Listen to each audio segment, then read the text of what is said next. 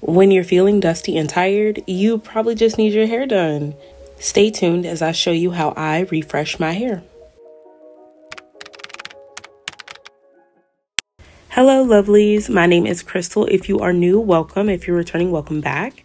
As you can see, my hair is crusty, it's dusty, it's dry. She just needs some love, some TLC to come back to life. And that is exactly what I'm going to do in today's video. Being completely honest, I haven't done a thorough wash in like over a month, just quick washes. So this is long overdue. I did start by scratching my scalp before I started this process. I just didn't show it on camera. Then I get in the shower and I just rinse the hair really well. I first go in with a light clarifying shampoo. I absolutely love this one. It is so good and it's like very affordable. I got it off of Amazon. I think it was about $10 and it's so good because it doesn't really strip my hair, but it definitely cleanses my scalp. Whenever I'm shampooing, I only target my scalp area because that's what needs to be cleansed the most. I don't focus on the other parts of the hair strand because I know they'll get cleansed while I rinse the shampoo out.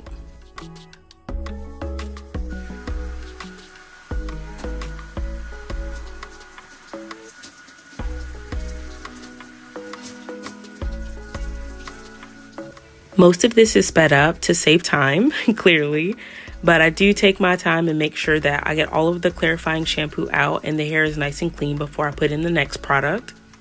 Yes, I am going in with another shampoo. I always double cleanse. Double cleansing your hair is actually very beneficial. This ensures that you've properly cleansed your hair before moving on to the next step, like conditioner or mask. Growing up, my mother and my grandmother were the only ones who did my hair, and this is just how they did it. They always did the shampoo twice and then the conditioner after, and that's pretty much how I've been doing it ever since. Even though I have long nails, I've mastered the technique of just using my fingertip paddles to massage my scalp and get any debris up. I adore this silicone scalp massager that I got from Sephora. It is so good and it was like $6, so cheap. It doesn't hurt. The points are very soft and squishy, so it's not like you're poking yourself. And then you use this to just rub up against your scalp. It feels so good. Like I said, it is a massager and it helps promote the blood circulation back to your scalp and follicles, which helps promote hair growth. And again, just rinsing the hair very, very well to make sure I get all of the product out.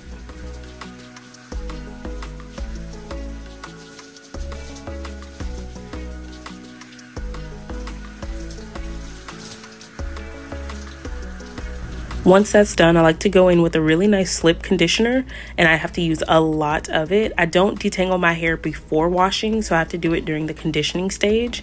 So I end up using a lot of conditioner.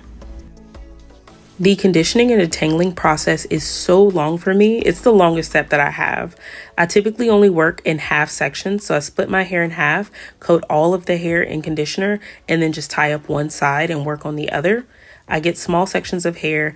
I gently pull it apart with my hands to get like any serious things out of the way. And then slowly as I go and I get more and more sections separated, I kind of like weave my fingers through and finger comb it. I am being very gentle with my hair. I know it looks like I'm being rough because the clip is sped up, but again, it takes me a very long time to do this process because I am so gentle. Also, if you think that your conditioner isn't working the way it should, try adding a little bit of water in this section and watch it foam up. It's gonna work a whole lot better, trust me.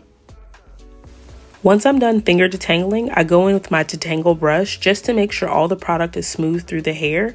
And then I go ahead and make a twist or I make a plait and just set that hair aside, and then I start on the other side.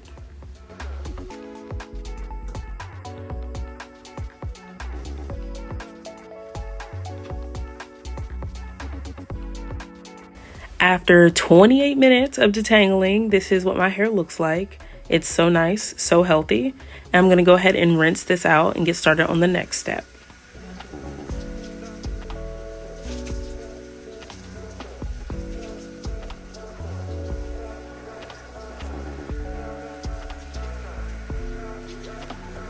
This is one of the best deep conditioners I've ever tried. I love this. I've been using it for like 5 years. I always have to have at least like 1 or 2 on hand at all times because I just have to have it. It makes my hair so soft, so easy, so manageable, and it just feels so healthy, and I love it. Like, one of my top favorite deep conditioners out there. I do my best to coat all of the hair, trying to avoid the scalp really, but then I saturate as much as I can on the ends.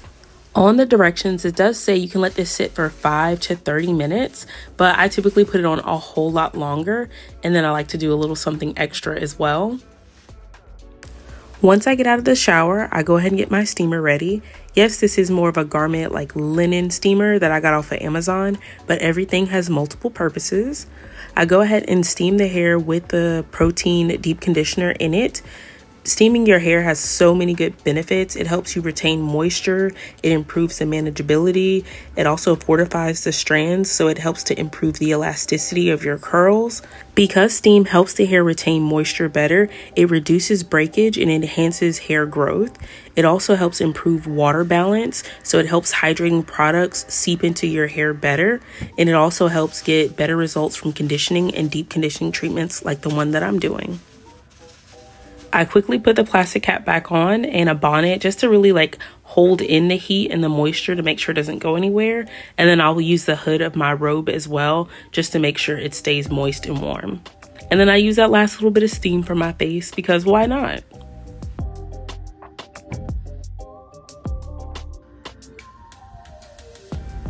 Even though the directions say to leave it for 5 to 30 minutes, I usually end up leaving mine on for a few hours. I've just always done that.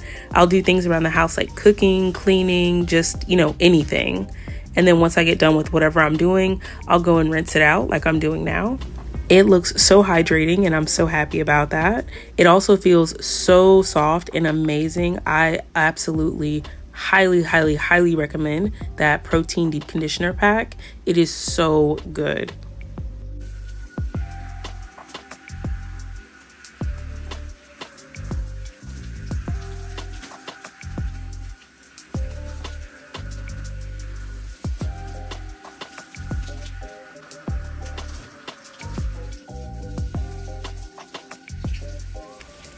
Now that I'm done with that and I'm dressed, I have my hair wrapped in this hair towel I got from MIELLE. I love it. It keeps the hair still somewhat moist, so I can still add product into it without having to rush right out the shower. I'm going to be adding a little bit of this hair milk and then also a leave-in conditioner from MIELLE as well. This just helps keep my hair moisturized. I don't want it to dry out because I'm going to be doing a protective style.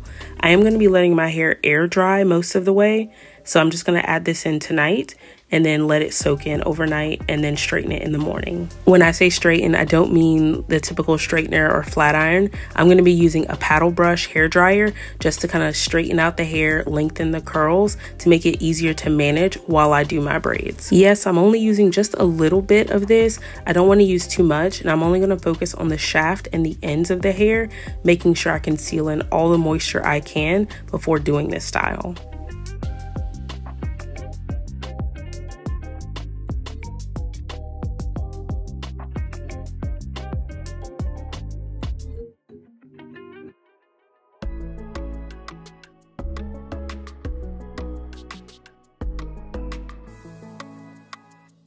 The next day, I get started on my hair as soon as I get up. I add a little bit of my favorite hair oil.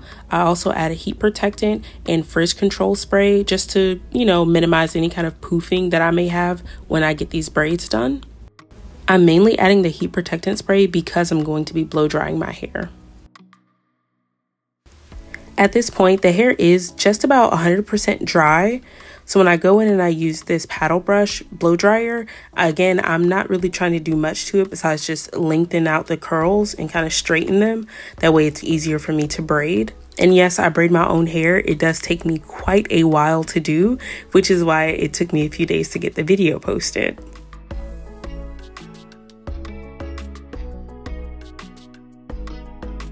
I prefer to work in these smaller sections when I'm drying my hair. It does take me a lot longer, but it helps me ensure that I get a majority of the hair dry and straight.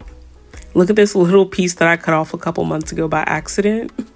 I love seeing the difference in the length of my hair when it's curly versus when it's straight. It's just so mind-blowing. Doing the back of my head is such a task, but I love the T3 brush because it's so long. It makes it a lot easier. Also, I noticed that my ends needed to be trimmed.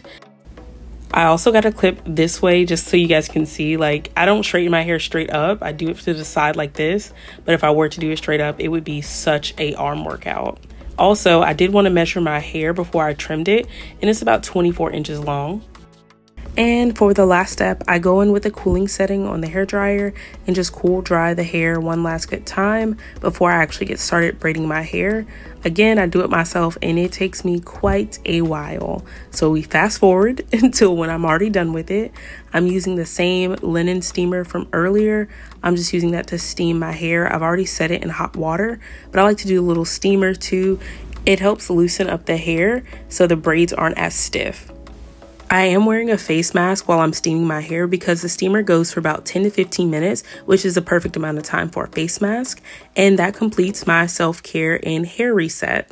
I don't care what anyone says, getting your hair done can elevate your mood so much. Thank you so much for watching. I hope you enjoyed and learned something new. If you did, consider subscribing and joining the channel. And I'll see you guys in my next one. Bye.